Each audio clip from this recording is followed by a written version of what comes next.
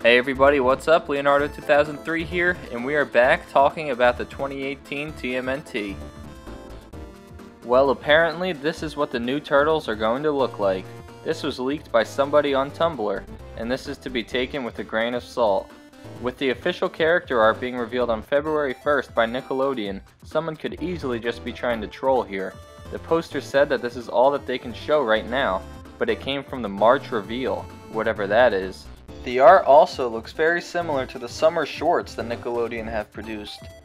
Raphael appears to have his bandana and Donnie having his headphones, very similar to the Platinum Dunes movies. The Turtles look to have a lot of accessories or armor that they are wearing.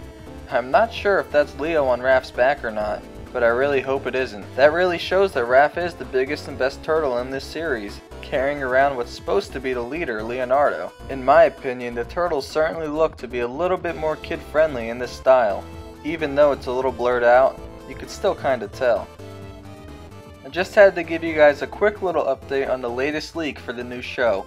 Tune in to Facebook or YouTube at 1 PM Eastern Time on Thursday, February 1st for the live stream of the official character design reveals. I will put the link for the YouTube live stream by Nickelodeon in the description. Thank you all for watching, and check out my Patreon page in the description. The smallest donation will allow you to see my videos up to a week early. Peace out, everybody.